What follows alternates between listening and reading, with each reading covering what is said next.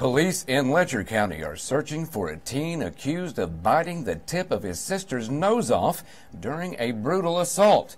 The Mountain Eagle in Whitesburg is reporting that 18-year-old William Dakota Phillips has been on the run since he allegedly assaulted his sister, 14-year-old sister, early Saturday morning.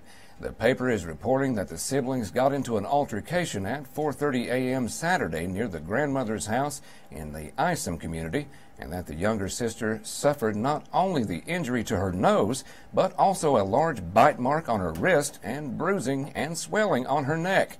William Dakota Phillips' sister underwent plastic surgery at Niswonger Children's Hospital in Johnson City, Tennessee, following the incident.